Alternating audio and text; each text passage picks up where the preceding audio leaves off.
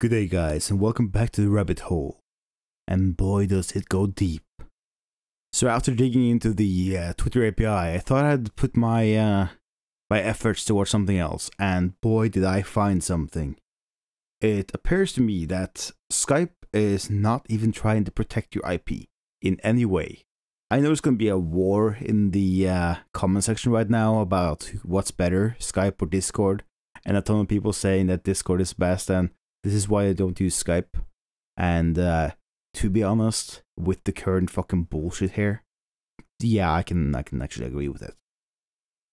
Anyways, so if you're using Skype right now and you have Skype active, you are at risk of losing your IP address.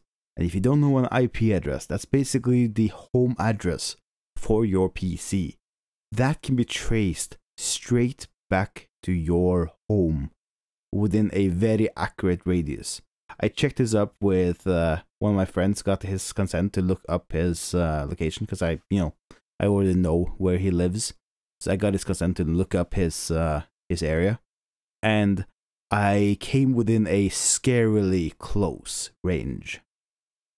This is an issue. So I've linked something in the description. Before I show you guys how this is done and how they get your address, please go to the description below and follow the steps there. Because as soon as I start doing something here, people will have the method to go and track down anyone they want and find their IP, find their address. So go to the description, follow that thing, and I'll be back in a couple of days with the actual issue and show you guys what the problem is.